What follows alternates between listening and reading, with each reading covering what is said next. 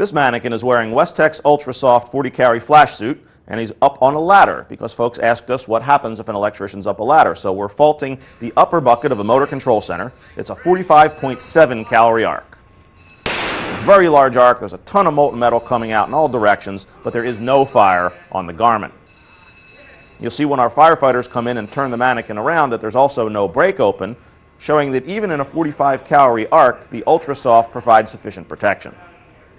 We get a look at our split screen slow motion, and at 3,000 frames a second, this is a 14 cycle arc. You get a great look at the pulsing of these cycles, and you see that the molten metal comes out as a wall. There's a wall of molten metal going in all directions, and the arc eventually defeats the sides of the MCC as well, and we get the arc plasma out to the right and left of the mannequin.